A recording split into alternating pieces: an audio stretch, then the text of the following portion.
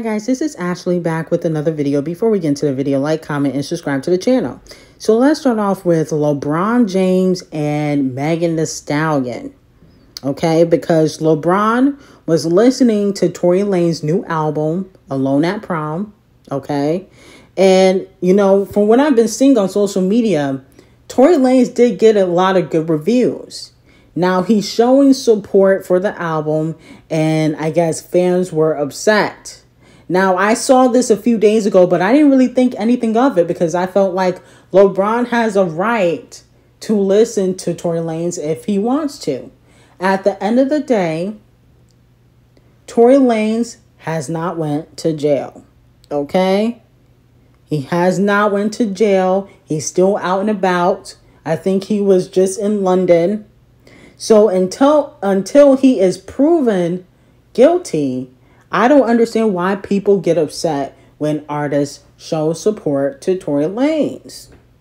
Okay? Now, some fans feel some type of way because he was listening to it, I guess, when, you know, Megan said that she was graduating. But I don't even think Megan is shocked. Because at the end of the day, a lot of Megan's peers do not believe her. Okay? You know, she might have some of the female support, but Dababy didn't believe her. Michael B. Jordan allegedly did not believe her. And it looks like Drake and LeBron James don't believe her either. Because Drake was playing basketball with Tory Lanez and he was posting it on social media. Okay? Plus, we all know Chris Brown was going to take Tory Lanez's side. I mean, of course. He was in a similar situation.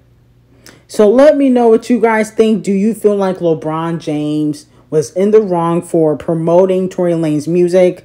You know, a lot of the fans online are calling him trash, which is not nice, okay? But he has that right. You can't tell somebody, you know, who to listen to, especially if this person has not been proven guilty. Okay, I can understand if he was proven guilty, but he hasn't been proven guilty. Hopefully, you know, in the future, we will get the truth. Okay, so let me know what you guys think about that. Moving on to Cardi B. She tweeted that she has some exciting things coming and she wants the fans to stay tuned. Okay, so let me know what you guys think she's about to do. Do you feel like she's gearing up to release music?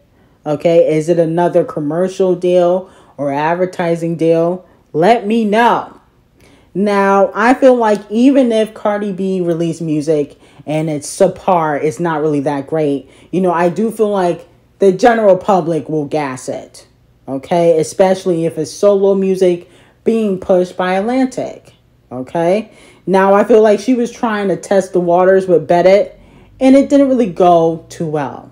Now, I don't think Bet It was a really great record, but it wasn't trash, okay? And I actually was shocked that it really made no noise. Like, I don't even think her fans streamed it. So I feel like Cardi B definitely gonna need a push, okay? Because I don't think that hype is there. It definitely died down, okay? I don't think the hype is there. I think people are kind of seeing through her, okay? And I don't feel like a lot of people find her as talented as, you know, they say they think she is. I don't think that they really think she's talented. But I feel like she's going to have some good collaborations. I definitely think she's going to have some good collaborations.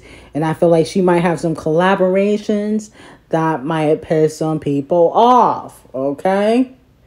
She can't have regular collaborations like Offset and the Migos.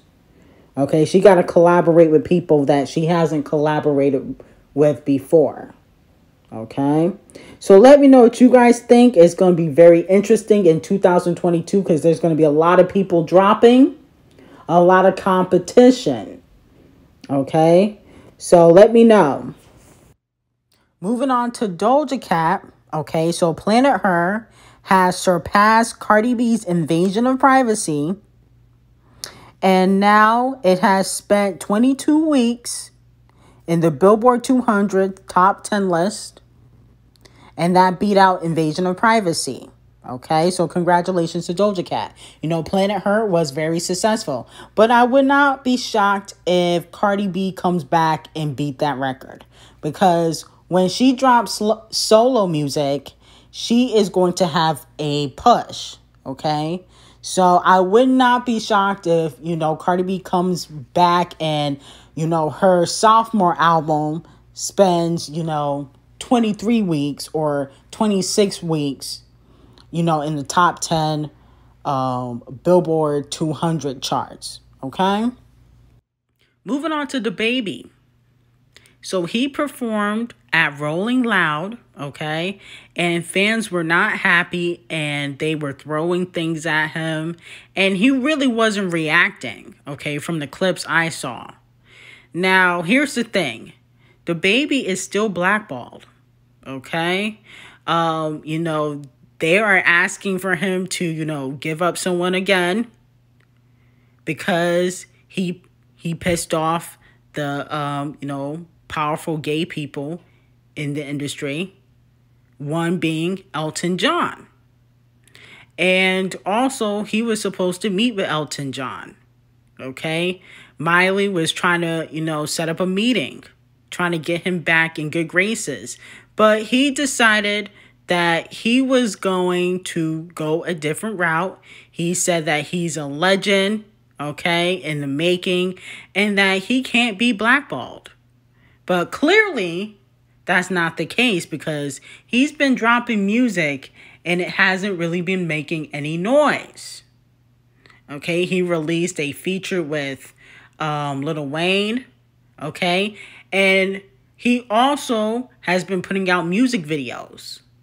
And yes, people are watching them, but he's not really charting like that. So if I was Dababy, I would take that meeting with Elton and do whatever you got to do to get back in good with the industry. Or you're going to continue to flop. And Dababy has his own record label. And he has signed artists. So his artists might suffer with him. The same thing with Tory Lanez. Okay, Tory Lanez, you know, has signed artists. And now they might get, you know, blacklisted too. Okay, that's just how the game goes. But let me know what you guys think about it. Hopefully, he can get back good in the industry. It seems as though some people have forgiven him, but he got to take that meeting with Elton John. Anyway, like, comment, and subscribe to the channel, and have a great day.